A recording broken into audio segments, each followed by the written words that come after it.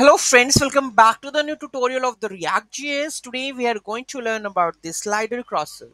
Those who haven't subscribed my channel yet, please do subscribe my channel, and if you like the video, please do like, share and comment on my video. So let's get started. So today's topic is how to make a card slider in the React using the React Slick. I'm using the React Slick over here. Okay, so let's get started.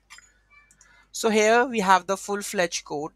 Okay, so here we have the React slider from the React Slick, both import for the CSS and the theme CSS and the images.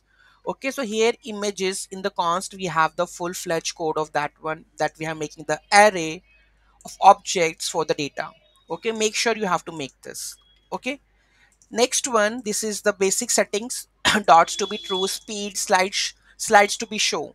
Okay, slides to be scroll. Okay, you can make the slides to be scroll to be one at the time.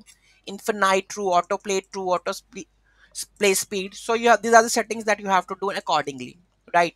Then we have a div h1 div class. This is the slider. Okay, copy the settings. Images we have map.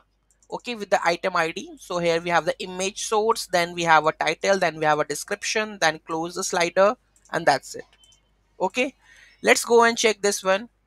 With the help of this, you are able to just go with the slider, right?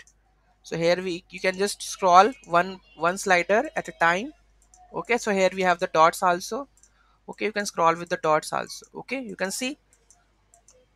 So by the help of this, you are able to make a such kind of nice slider for your React project. For the package that you have to install, that is React Slick. Already I have mentioned over here, that is React Slick over here. Okay, React Slick, right? So you have to mention over here, and this is the full-fledged code that you have to write and test.